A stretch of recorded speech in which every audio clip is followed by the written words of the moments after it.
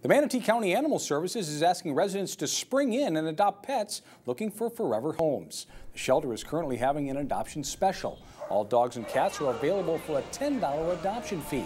Pets of all ages are up for adoption. Pet owner Kyle Ross says adopting was the right decision. You're going to be saving an animal's life that's in here that could possibly not have any other way out but you. You're coming in doing a great cause. You're helping out with the overpopulation that is in shelters right now.